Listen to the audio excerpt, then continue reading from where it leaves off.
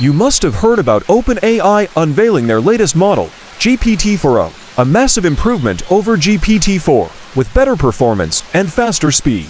The best part is that you can use GPT-4o right away in ChatGPT across all devices, be it mobile, desktop app, or PC. OpenAI, in the official blog post, has confirmed the immediate availability of GPT-4o to ChatGPT Plus and Team users, in addition to the free ones. However, it will be released for enterprise customers later. Even the plans window in ChatGPT has been updated to include the latest model. It now lists limited access to GPT-4o under the free plan, up to 5x more messages for GPT-4o under the Plus plan, and higher limits for GPT-4o under the Team plan. So, it's evident that the model is available across the three, albeit with limited access. How can I use GPT-4o? 1. On the ChatGPT website, if you are eligible for the model, OpenAI will send a prompt asking you to switch to GPT-4o. Being a free user, receive the prompt and quickly switch to the latest model. On my end, I see a few changes.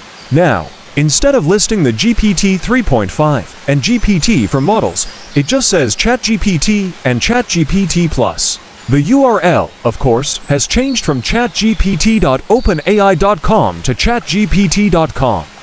To verify if I was on GPT-4o, I asked ChatGPT a quick question and then clicked on the Change Model option at the end of the response. To my surprise, I was using GPT-4o on ChatGPT, and that too as a free user. On another account, though, it still didn't offer GPT-4o, confirming that this is a phased rollout. The interface was the same as earlier, except for the new URL. If you were a free ChatGPT user, open the website and see if you were prompted to try out the new model. For Plus and Team users, the GPT-4o should appear alongside the other models. 2.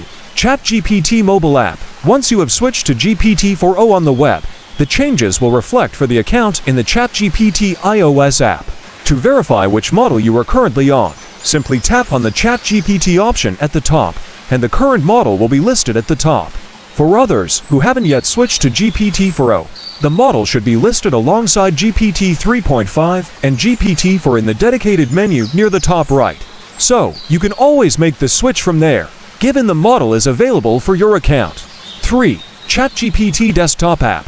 OpenAI has released a ChatGPT app for macOS, and if you have already got that, it's slightly trickier to use GPT-4o, but nonetheless, shouldn't take more than a few minutes. First, when you open the ChatGPT website, it will show you a download button to get the app. From there on, you will be able to change the GPT model.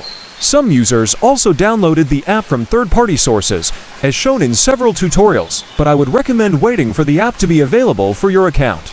Even downloading it from other sources doesn't whitelist your account. If it's not yet available, you will get an error. Besides, do not forget that the rollout is gradual, so it might take a while for GPT-4o to be available for use. In case you are on Microsoft Azure, GPT-4o is now available in Azure AI.